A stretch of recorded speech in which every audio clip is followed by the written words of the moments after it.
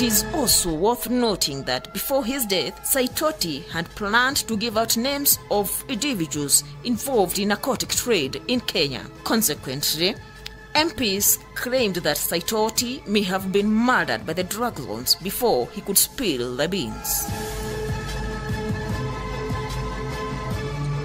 The young people or children who are reading newspaper today at the age of 8, 9, 10, and they are seeing my name or my picture in the television saying that I'm a drug peddler.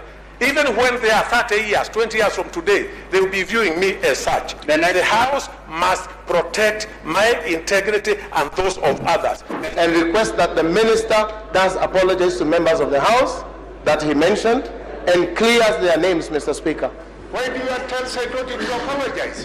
When actually the full report is coming and they say, okay, no, nothing has been found so far, but it might be found.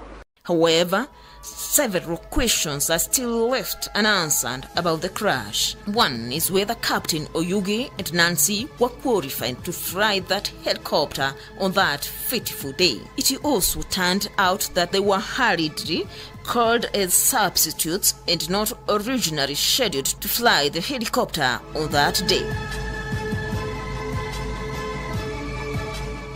Additionally, there are unfinished autopsy reports from the government pathologist that have never been concluded to date, adding this accident to the long list of famous mysterious deaths in Kenya.